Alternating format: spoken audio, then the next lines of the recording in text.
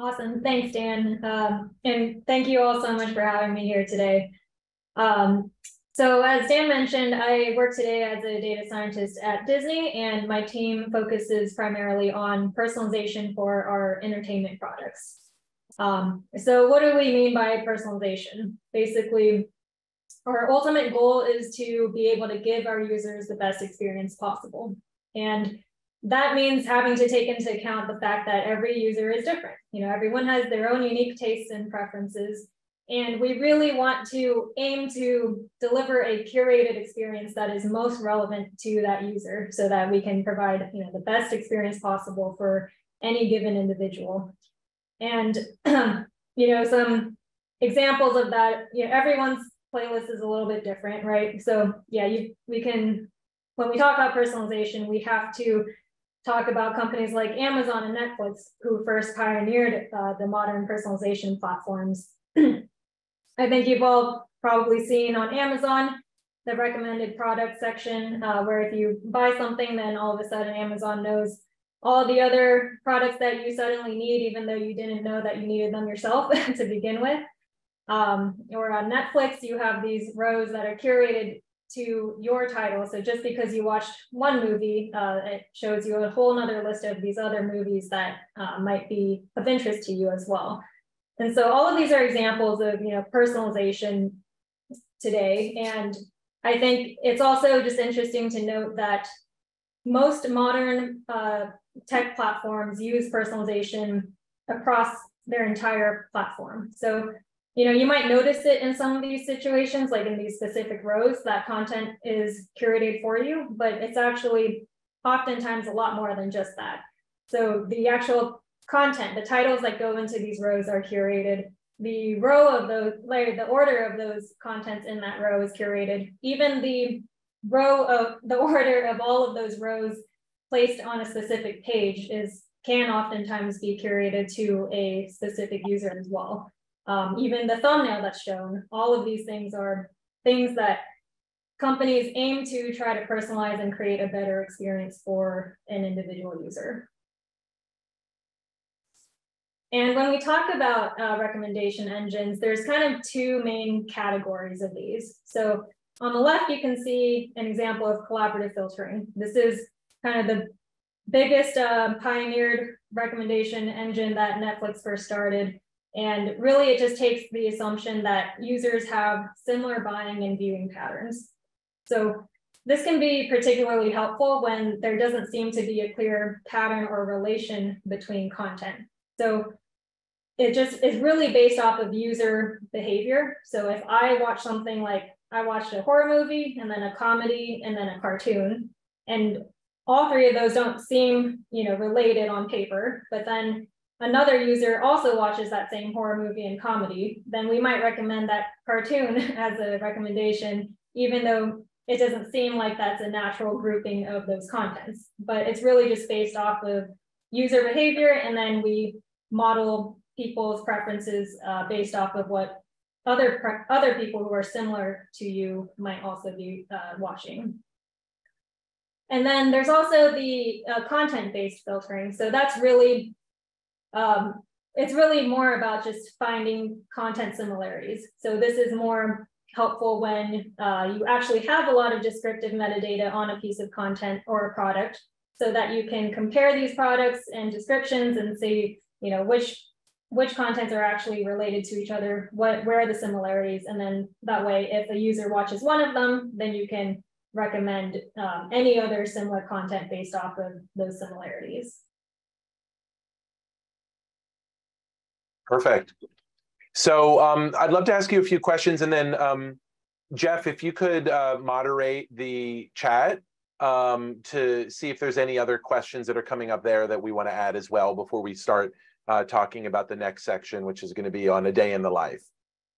So really what we're trying to do here is we're trying to establish kind of the terms of the trade and get everybody a quick data science degree in 5 minutes.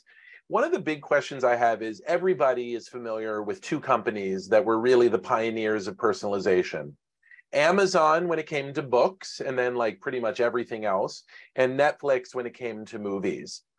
And as you know, Disney Plus wasn't even around when, for years when Netflix and Amazon were created. It's a relatively late entrant to the streaming market.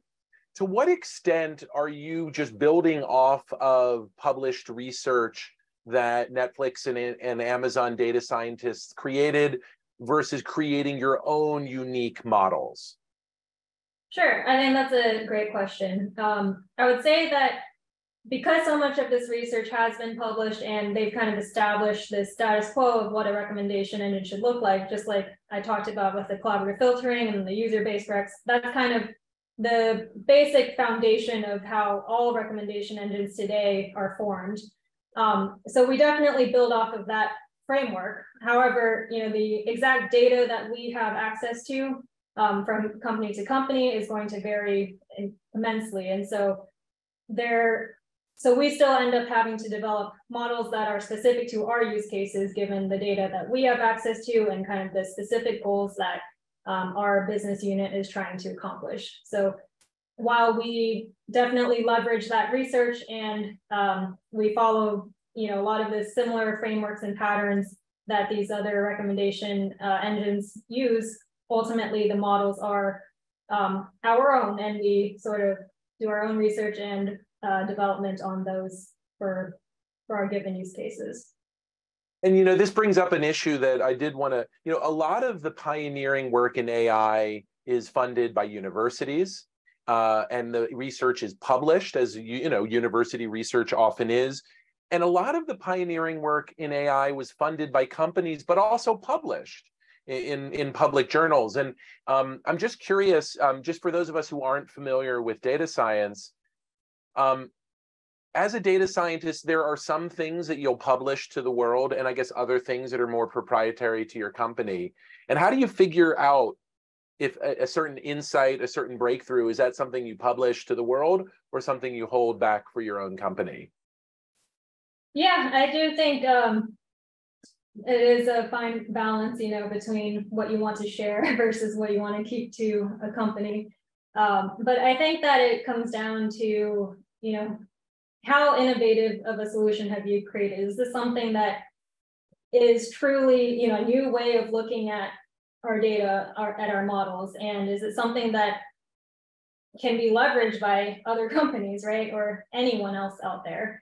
And so I think you just have to sort of weigh the potential impact to society of like being able to share this with everyone else and letting these other institutions further that research, right? Because, a lot of these models are just, one company will develop something and publish that, and then another company will take that and make it even better. And so I think you have to sort of evaluate the potential impact of something that you've invented, and then how innovative that solution really is. Yeah, and one of the best examples of this, of course, is that the transformer breakthrough, which came out of Google, was the foundational technology for ChatGPT, which ended up being basically its primary rival through Microsoft. So there's this really interesting push and pull and tug. And I would say that this is a big tension right now within just AI broadly. Elon Musk criticizes Microsoft and Google for not being more open source. Meta had its code leaked, and now it's kind of going heavy into the open source space. So you'll start to see a lot of debates about to what extent is this proprietary, company owned, or to what extent is this going to be published. I wanted to make a point that Hannah Paulson said that collaborative filtering, which you were talking about earlier, sounds a lot to persona-based marketing and recommendations. And that is 100% on target. When we teach in our digital marketing class, interest targeting, we actually use the Netflix case study of identifying clusters of interests to help predict what somebody is going to do. And the classic example is folks who tend to like Adam Sandler movies have a much higher likelihood of being people who are in the alt-right have a much higher likelihood of liking Adam Sandler movies. And you'd be like, what? Why would that be? Well, people in the alt-right like funny movies too. And the Adam Sandler movies typically are kind of guy meets girl, guy loses girl, guy gets girl back, which is a very traditional formulation for a comedy. And so they found this incredible, predictive insight that people who are interested in Adam Sandler movies are going to potentially also be more amenable to a conservative message. And that was one of the ways that Donald Trump was able to win the 2016 presidency. And so I did want to, there's a question, I think, in the Q&A. Jeff, you want to go take that one? Yeah, I think this is actually a really great question. It's from Oliver. Annie, I think there's a general concern that personalization can lead to an echo chamber. And I can personally attest that when I go on YouTube, it's sending me the same. If I click on too many videos, that's all I'm getting for the rest of my experience. From the perspective of a data scientist or some of the work you're doing on personalization, like how much do you think about like that echo chamber effect, and what are the options for combating that in a technical sense? Yeah, that's a great question. And it's something that we definitely struggle with all the time with all of our models. It's really challenging to try to balance, just trying to continue serving something that we think that the user really wants to watch over and over and over. And trying to balance that with also introducing kind of new content, something that's a little bit more exploratory, just to give them some other options that they maybe wouldn't have known that they were interested in on their own. So it's a really fine balance trying to introduce both of those, just letting it perpetuate the given history and activity that the user exhibits, and then balancing that with introducing new content that they may not necessarily like, but we still want to give them that option. And then I would say that with all of our models, we also try to incorporate some signals from editorial selections as well. So we still have editorial teams that curate what they think are interesting titles, what people are interested in these days.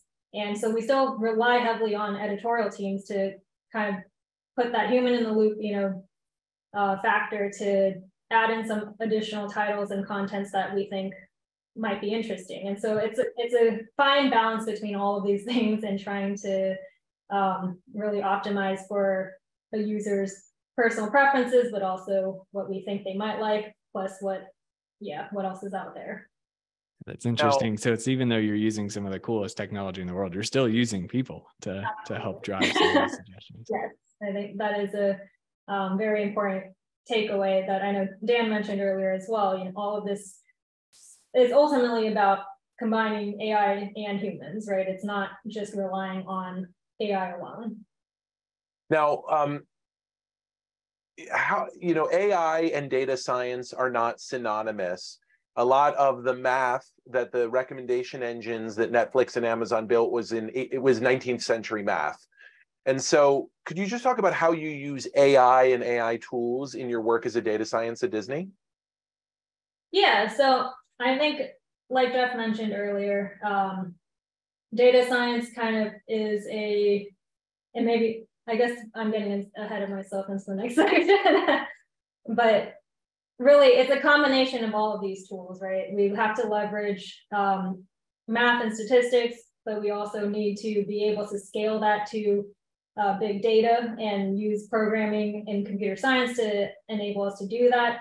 And kind of the combination of all of that ultimately is how we can build these AI solutions that are, learning and better predicting on these models that originally were developed to begin with. Perfect. Yeah, the lesson here, guys, is use data in your business, and AI tools can help you use data in your business, but you don't necessarily need to use AI to be able to use data in your business.